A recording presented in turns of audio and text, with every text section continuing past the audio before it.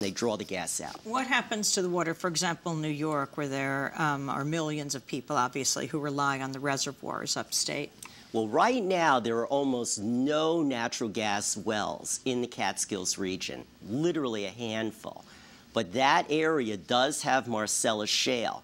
So if they begin to drill in that area, and if they cause the same kinds of uncontrolled pollution problems that other areas of New York have experienced, notably Western New York, then the drinking water could be impacted. And once these problems develop, they're very difficult to clean up. And you have states all over this country, of course, that are in dire economic shape. And so they are going to turn to any way they can make money. Is New York in that situation? And what are you doing right now? New York, unfortunately, in the southern tier, in the Finger Lakes region in western New York, is in dire economic straits. These communities are just desperate for jobs. And so it sounds so good. We're going to get this gas out. We're going to make tons of money. Communities are going to benefit. The state of New York is going to benefit. Governor David Paterson has basically made this Marcellus Shale effort the linchpin of his economic development plan.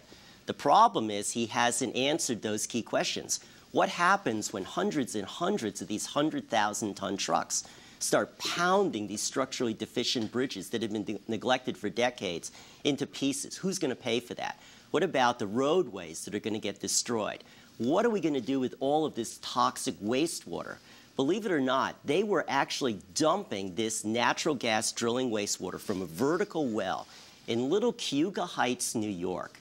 And it was passing through this sanitary wastewater treatment plant that was not designed, constructed, or maintained in any way to take out the toxics.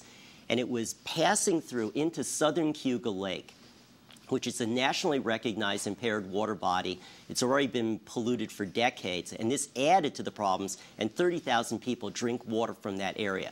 So we're looking at an impending disaster, and that's how come we're going to now try to organize all these communities to say, this has to be done properly. There's one public hearing today. That's right. In the city of New York, they're going to talk about the threat to the reservoirs.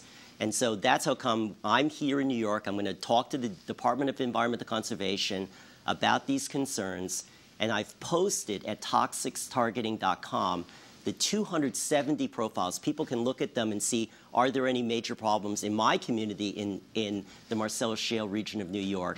But then we're going to have a coalition letter that people can sign on to and basically say, Governor Paterson, we're just not ready to go forward with Marcellus Shale drilling until we get these regulations. Don't do it. Withdraw this proposed supplemental generic environmental impact statement. We only have 30 seconds, but the significance of the New York watershed, freshwater, how it comes into the city, how unusual it is in this country. It's absolutely unique. You have these upland reservoirs hundreds of miles away from the city, and the water flows completely under gravity through these giant tunnels. It's so pure, it doesn't even need to be filtered. And so this is a jewel. Any city in the world would give anything to have this water. That's why it has to be safeguarded. It has to be protected. Once it's polluted, then the city would have to treat that water at gargantuan cost. So Mayor Bloomberg and all the other city leaders have to unite with all the other New Yorkers who could be impacted by Marcellus Shale. Walter Hank, thank you so much for being with us, President of Toxics Targeting, an environmental database from Ithaca, New York. The one hearing today is taking place at Stuyvesant High School? Yes. Today at 5 o'clock? 6:30, actually. 6:30 in the evening, and we'll let people know what comes of that.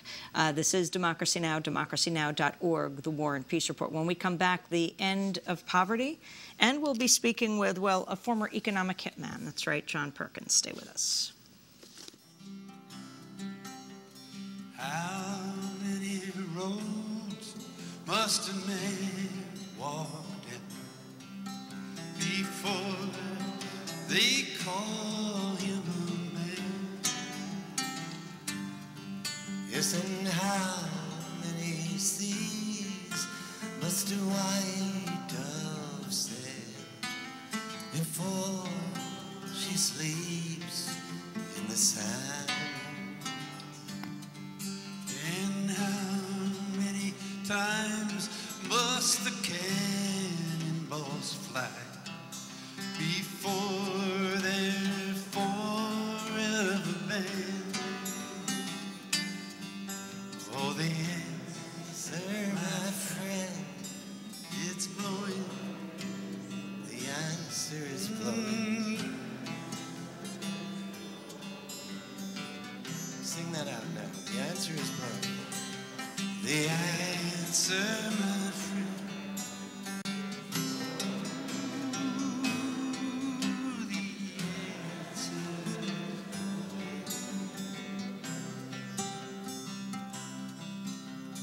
How many years can a mountain